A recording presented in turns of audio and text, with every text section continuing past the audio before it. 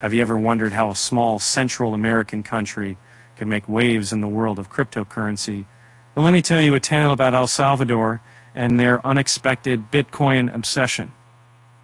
Imagine this.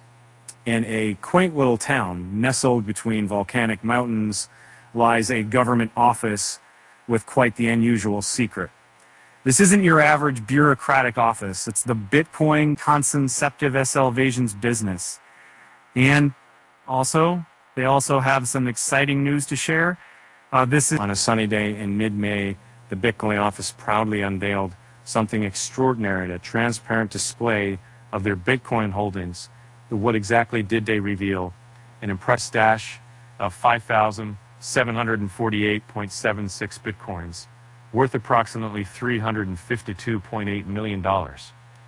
That's enough to buy a few pizzas, or maybe even a volcano. But wait, there's more. In addition to this massive hoard, they also disclosed their recent acquisition of 31 extra Bitcoins. How did they manage to get these digital gems? Through none other than President Nayib Bukele's strategic dollar-cost averaging method. The crypto community was thrilled by this announcement, praising El Salvador's commitment to transparency, despite a relatively low local adoption rate, which dropped from 24.4% to 12%. With such dedication, who knows where this Bitcoin adventure will take them next? Now here comes the punchline. Why did the El Salvadoran Bitcoin office join the crypto craze?